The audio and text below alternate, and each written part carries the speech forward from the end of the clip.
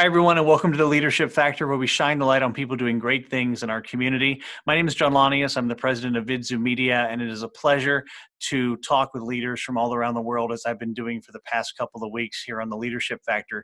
Joining me now is Kelly Pollock. She's the executive director of the Center of Creative Arts, also known as COCA. Kelly, how are you? I'm fine. How are you, John? Excellent. So for those who don't know, what is COCA? COCA is a community arts center. We celebrate the arts experience by engaging everyone, young and old, all skill levels, all backgrounds, and hands-on experiences in the arts. So at our core, it's arts education.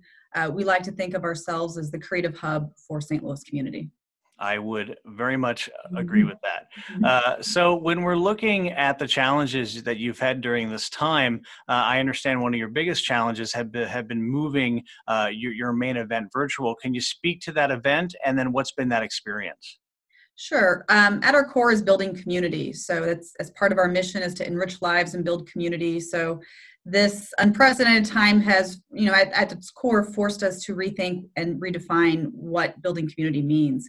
As you mentioned, we had our sole fundraiser, Coca Cabana, scheduled for April 24th, and that is an event that is core both to our revenue, our fundraising efforts, as well as to our community building efforts. It's known for a fun, creative event, and we knew mid-March, as we were really understanding what this pandemic was going to mean for our community, that we were going to have to cancel that event. And we quickly thought about, could we continue on and reimagine what this might be?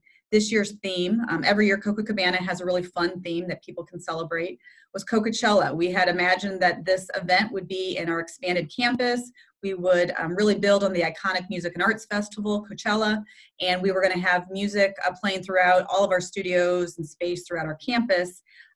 Creates a very different type of event to think about this virtually, but we adapted and thought, let's try to be on the leading edge of how we might do a virtual event. And so here we go this Friday. So how can people participate this Friday?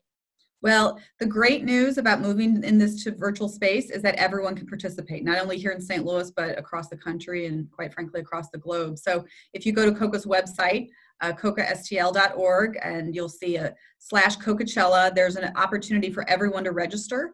Really, all it takes is everyone to RSVP. There'll be a little link to do that. And once you've RSVP'd, you'll get a link and be able to participate in your own living rooms come Friday evening. So everybody knows what they're going to be doing on Friday night. My guest has been Kelly Pollock. She's the executive director of COCA.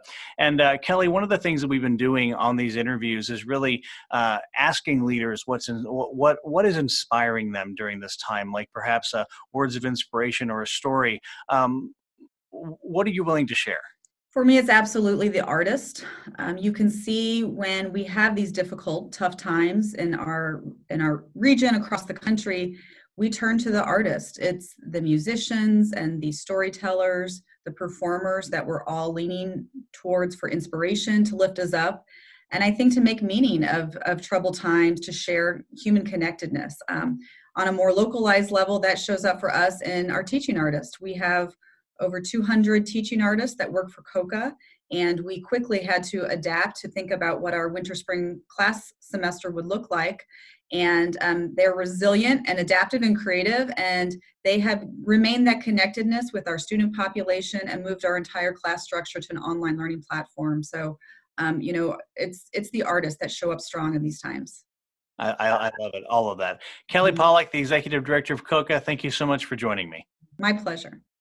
My name is John Launius, and you've been watching The Leadership Factor. My guest has been Kelly Pollock, Executive Director of COCA, and we'll have more interviews for you soon on The Leadership Factor. Thank you.